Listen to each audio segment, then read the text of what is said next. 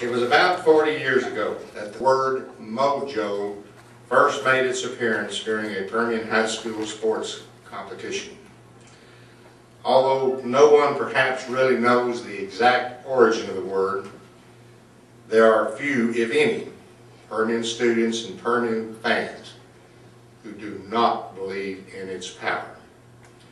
To many, the word is magic. To many, it is a magical ability. To many, it is the power to get things done. The magic of mojo is perhaps best reflected in the Odessa Permian Panther football program.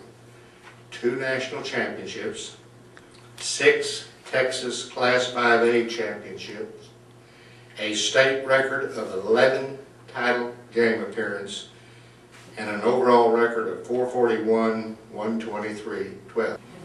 When the mojo is put in motion, there is no stopping it. As mayor of our great city, it is my pleasure to proclaim October 12, 2007 as MOJO Day throughout Odessa, and a call upon all citizens to recognize the spirit of mojo in this community. I'm going to invite all of you forward to receive this recognition.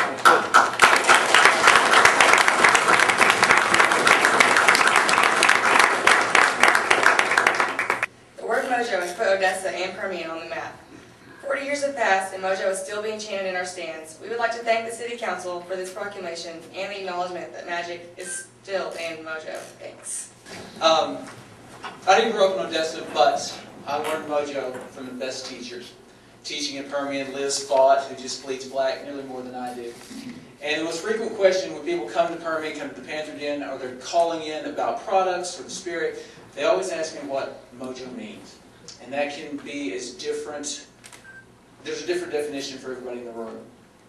But over the years, and working with some of the finest young people that I've ever had the privilege of being around, this year included, mojo means to me taking a group of gifted, talented adults that take ordinary young people and give them the tools to do extraordinary things. And when they achieve that, when they can do those extraordinary things and make their lives what they want them to be, that's mojo magic. Thank you for your time tonight.